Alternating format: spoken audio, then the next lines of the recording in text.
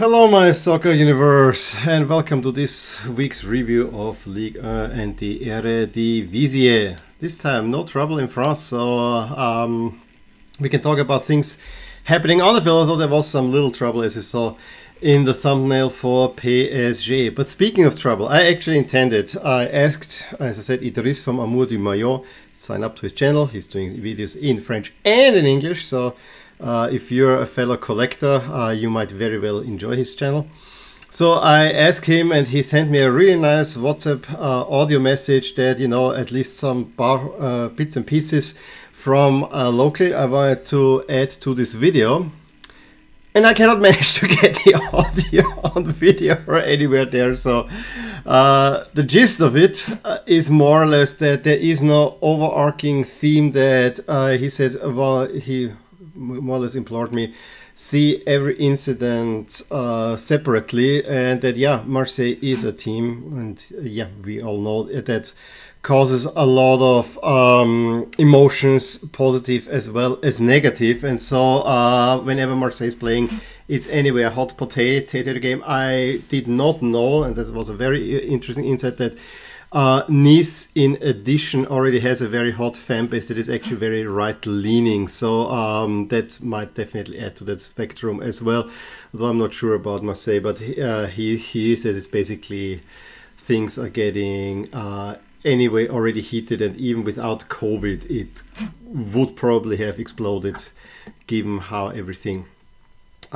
is trending. And that, of course, the sports minister doesn't make it easier because, yeah, she's happy that her son is playing rugby and not football, which is, of course, not helping matters in any way. And also the last bit of pieces that Jean-Michel Aulas, he more or less did not even took his own fans, you know, held them accountable. It was all about Marseille not wanting to play the game, which I also find a little bit weird, because, you know, but seemingly everyone in France is looking after themselves and they're not looking for a community anymore, which is probably a larger issue that I don't want to discuss here, but is sad to hear.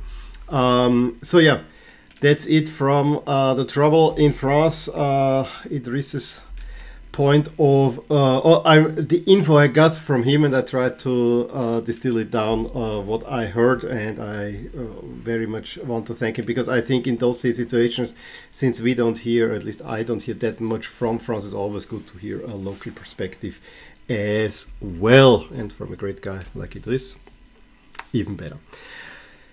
Let's stay in League for what's happening this weekend. I mean, Lens, Lille and Nice dropped all points early in the week. So a weekend, not early week.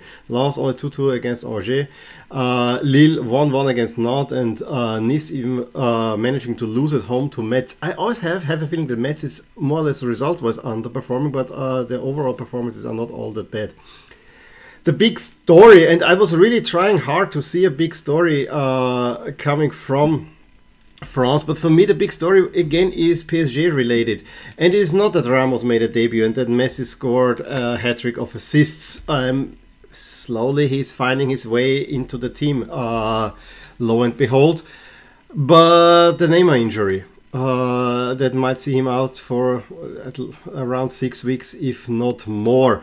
But we'll get to that. I mean, PSG, Neymar scored a goal for an offside goal, but Saint-Etienne actually took the lead.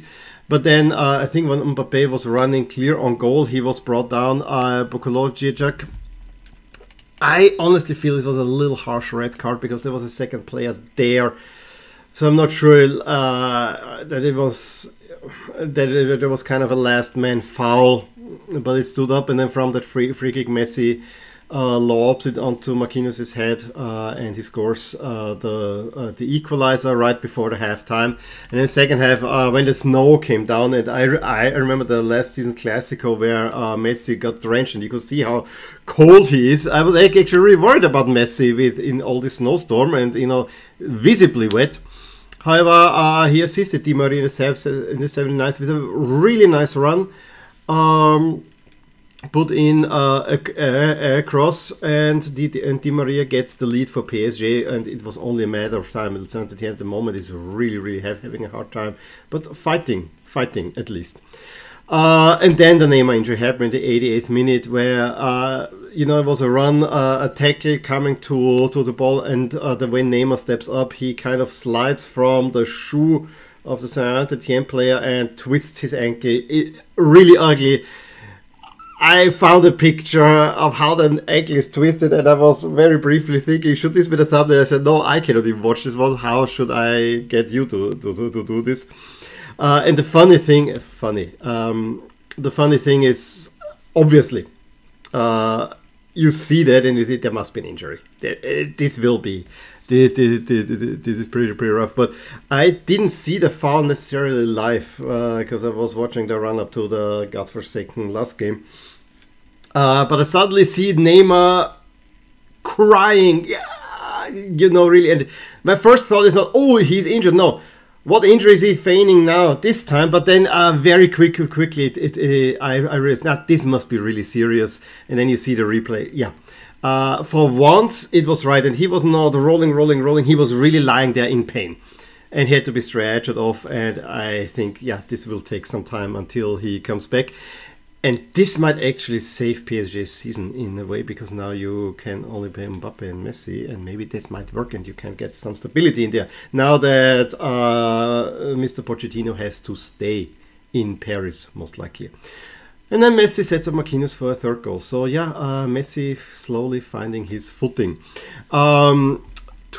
The two Breton wins with big wins. Brest 2-1 in Bordeaux, and Rennes flying high up to second place already with a 2-0 win over Lorient. Well, I would say one would expect Rennes to beat Lorient, but I think it's still rather remarkable how well they are doing at the moment overall. So Rennes really at the moment probably the second best team, which is not something we can say about Monaco, who after a pretty good performance in the Europa League kind of find the full footing in the league, take the lead through a penalty just in stoppage time by Ben Yedder, but then within seconds of the start of the second half, a penalty is called for Strasbourg, and Ajax pulls that one away, and that's how also Monaco had a few chances, namely one through Folland, where they probably should scored the winner. Montpellier-Lyon, from the highlights that I saw, was rather even. There were chances for Montpellier to actually take the lead. I mean, they hit the crossbar, they had a few good chances, but then Lyon also, from a shot they take the crossbar, Paquetá heads it in. Probably professional performance overall, but I think, from what I could tell, Lyon probably deserved the win, but if this was what was a draw, no one could have complained either. And then Marseille in an empty stadium get another workman-like 1-0 win, which is something that they sorely needed. Lirola scoring the winner, where everyone thought it might have been offside, but it wasn't. So I said it already. Rennes now in second place with all these changes. And on the bottom it's now Saint Etienne, thanks to Metz winning.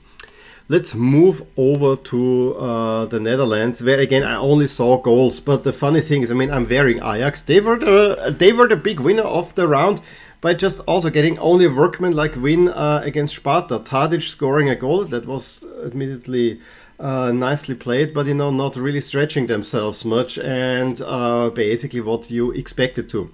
However, the other two title contenders could not keep up the pressure. Feyenoord only managed 0-0 at Twente, which, okay, Twente is not that bad of a team, and Heerenveen away from home for PSV is also not a very easy opponent. The goal by Carlos Vinicius that gave PSV the lead was a really nicely played goal that I beg you to watch on YouTube if you can find it. Really nice. But then Heerenveen came back and scores the equalizer through Al-Hajj in the 73rd. A few minutes later, PSV actually hit the post, so maybe they could have won it. The big clash between Vitesse and AZ ends in a draw, which basically doesn't really help AZ gaining any ground. Yes, they have a game in hand. If they would win that, they would go maybe as high as 8th potentially. but they are definitely, I mean, having lost Koopmeiners to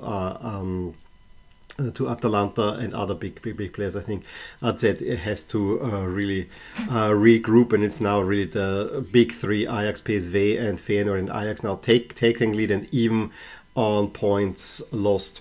So you know, on even if I take into account the makeup game between Feyenoord they will not go ahead of Ajax. So Ajax the big winners. Most remarkably is, of course, that Ajax barely have conceded any goals. That is something that is just boggles the mind. In any case, that was it from me, from those two underappreciated, but I think highly interesting leagues, because there are quite some interesting games and players in there. Give me a thumbs up if you enjoyed this video. Please drop a line below if you want to add anything to what I've talked about in this video, and I will talk to you soon. Bye. Hey there, I really hope you enjoyed this video, and if you did, here are some videos and playlists that you actually might enjoy too. Also, please consider subscribing to my channel and click that little bell, so in order to stay updated whenever something happens in my soccer universe. With that, have a good day.